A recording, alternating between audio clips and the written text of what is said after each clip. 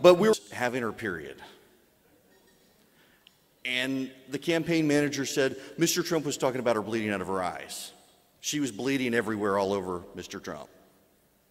I said, that's the bleeding out of the eyes part wasn't the problem. It was what came after that. And the campaign manager refused to even acknowledge that he had said that.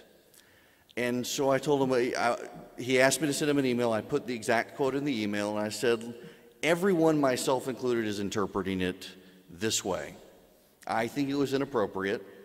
I really think it was inappropriate.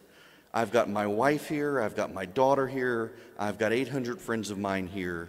It's a family-friendly program. And if he's not going to clarify that this isn't what he meant, I don't think I want him at my event. And